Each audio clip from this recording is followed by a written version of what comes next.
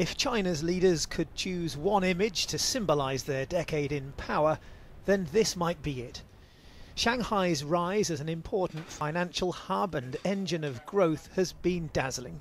The city's own building boom has provided jobs for millions of workers, pushing per capita income well above $12,000 a year.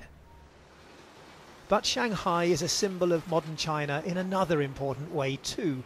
Those who are growing rich here, those who pay $2.5 million for apartments like this one, are acutely aware that the growing wealth gap is leading to resentment and anger.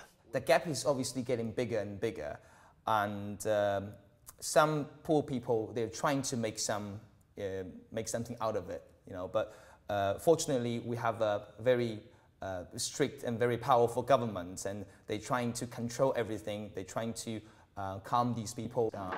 But some economists argue that strong government is now part of China's problem.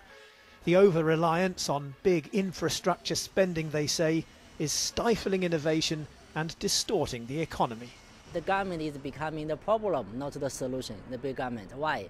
Because the government is too powerful, control too many resources. It created a lot of distortion. The people is getting a smaller piece of the cake, of the GDP. And that's why the Chinese economy is difficult to transform from investment-driven to consumption-driven, because the people don't have enough real income to consume. It's not hard to find people without enough income to consume in Shanghai. Mrs. Low lives in a tiny one-room apartment and shares a bathroom and kitchen with her neighbours.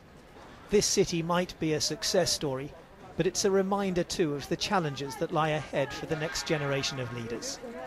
John Sudworth, BBC News, Shanghai.